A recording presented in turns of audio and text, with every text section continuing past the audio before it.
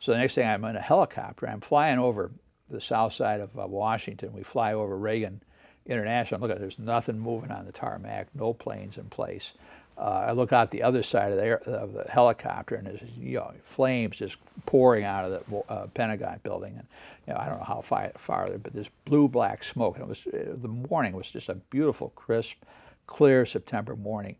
And this blue-black haze and smoke was coming out of the Pentagon all over the northern suburbs of Virginia. And I'm thinking to myself, you know, I used to teach history and taught about the War of 1812. Here I am, Speaker of the House, and this thing has happened. We don't know who has attacked this, but certainly this country is under siege.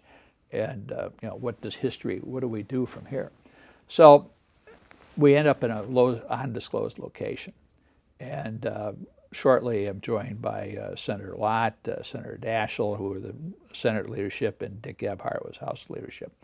Later, Tom DeLay and Dick Armey joined us at that spot as well.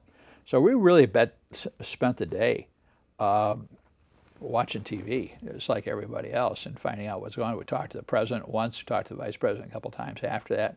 Made the decision the president was coming back to Washington at 6:30 that evening, or 6 o'clock that evening, and we decided that we would come back and land about 6:30 after the president by helicopter.